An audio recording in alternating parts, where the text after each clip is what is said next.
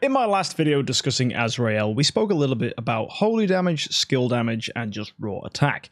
And it got me thinking, how many of you actually know how these things work, and is it really best to go with skill damage on Azrael? So we've got an interesting amount of things to talk about today, and we can delve into these different skills and actually figure out which ones are good for your heroes and how you can apply these stones and understand which ones will be a better choice for you. So let's start off with raw attack, and I could actually bring up a helpful little article that was actually put on, funnily enough, the Idle Heroes wiki, which is normally a terrible resource where you won't get any helpful information whatsoever, but actually in this particular circumstance, it contains something very useful. So let's take a look at this. You can see that there are multiple stones at Soulstone 3. The most important ones we want to take a look at are attack, which is 4,000 attack as a base stat, and then 37% attack.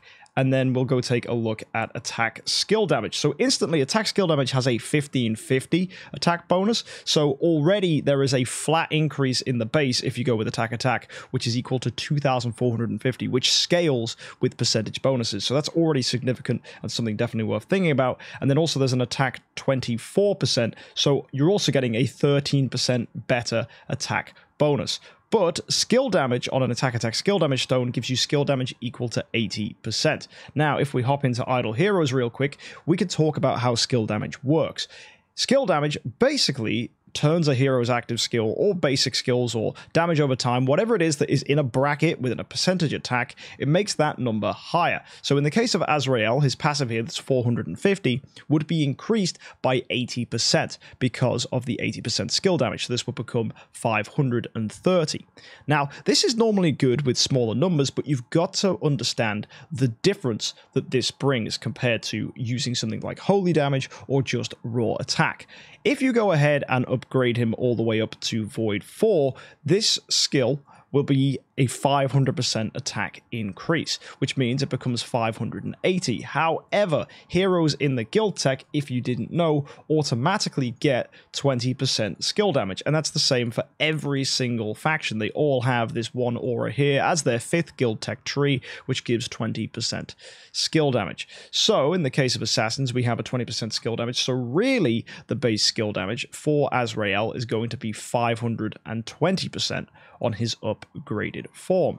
Now that's really important. How do we take the number 520 and extrapolate just how good 80% skill damage is going to be? Well, we go ahead and grab a calculator and we can go and pull up some numbers. So what we want to do is find out what the difference between 520 and adding 80% to that is going to be. So when you add 80%, you get 600. Let's divide that by the 520 and we get this number here, which in our case is 1.1538. And all we care about is the numbers after the decimal place, because if we minus 1 to get ourselves those numbers after the decimal place, then times this by 100, we end up with the percentage bonus that you actually get from the skill damage. And in this case, it's 15.38, so it's just under 15.4%.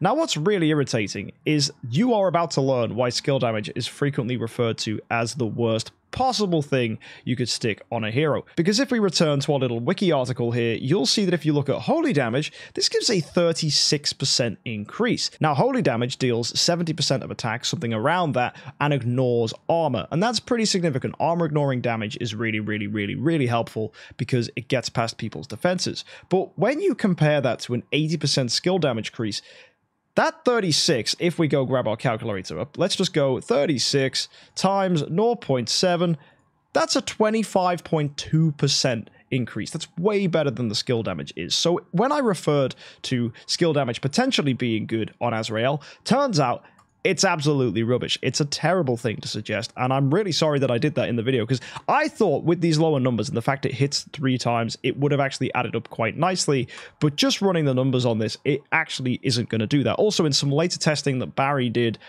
he actually found out that actually skill damage doesn't even affect this starter thing. Even if it did, it would be like a minute difference, so it's not even that impactful, but it's a shame. So when, for one moment, we could actually have a hero who uses skill damage wonderfully and brilliantly, it turns out no. No, we don't. And in fact, you've then got to weigh up what's better, that 25% increase that you get from holy damage or the 13% increase you get from attack alongside the bonus that you get adding to the base stat, which is equal to 2,450. Now, in most cases, attack holy damage is going to be better, and that is just the way, unfortunately, these things work. Now, you may have heard before that damage over time is impacted by skill damage.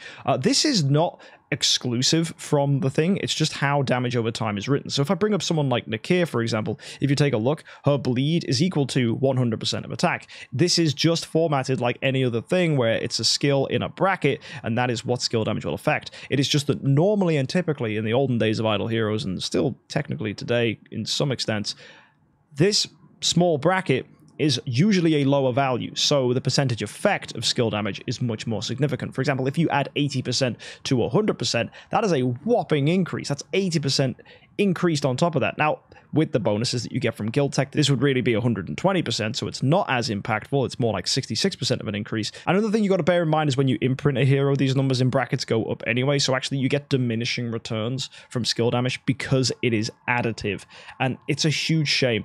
As they add more power creep to the game, skill damage becomes less important, but holy damage continues to scale and attack continues to scale. That is why people very, very rarely recommend skill damage, and it's unfortunate that even in this case with Azrael, it's not very good. So yeah, I take it back. Skill damage is a terrible thing to put on Azrael.